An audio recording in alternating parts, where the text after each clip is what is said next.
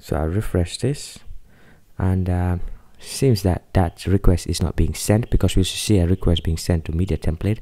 Let's go to the console. It says unexpected identifier on line 25. So let's see what that is. Apparently a comma is missing here. I'll refresh that, and now let's see it in the networks tab here for Chrome. We're sending a request to that page, as you can see, media template.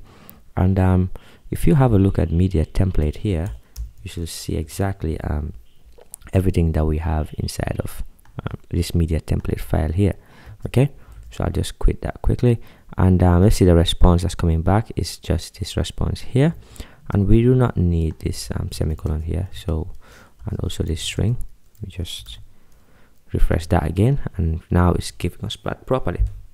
So let me say testing again, and this time new media template here variable here should be set properly, and because it was an empty string before, that's why we were not getting the right functionality. Okay, so let's say testing again, and I'll just close this and I'll submit, and as you can see it's coming back, but it's saying undefined.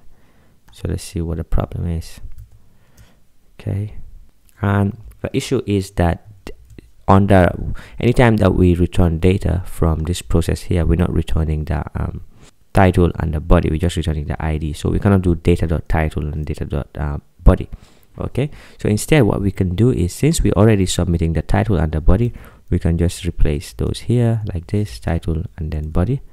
Okay, that should work fine. I'll refresh once more, and the reason why this refresh is working is because we're looping through these comments in PHP here, but in jQuery we're gonna have to properly set those functionality here. So let's say hi again. Okay, so I'll submit those, and this time it should replace the title and the body properly.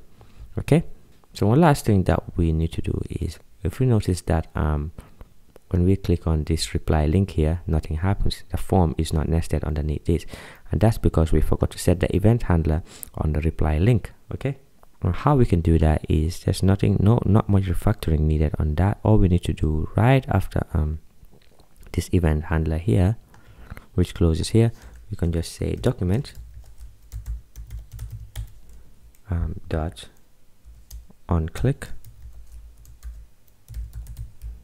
and let's filter it down to reply link. That should be in quotes, and we just pass in an anonymous function. Okay, and in there let's do a prevent default so that it doesn't run the default action. So let's say prevent default, and right below that all we need to do is get the media, which is closest. So media equals to this dot closest, and the closest media, that is what we want to select, and we just want to say media dot find media body, which is directly inside of media, and direct media text there. That's a class, so we're gonna have to need a dot there. And then after that, we're gonna have the comment form. Okay, PHP comment dot comment form. Okay, and this PHP comment is accessible because we are still inside this main function here, so this is what we're using. Okay, so I'll go to the browser and I'll refresh, and now when we click on these links here, we should get the comment form being appended right underneath them. Okay,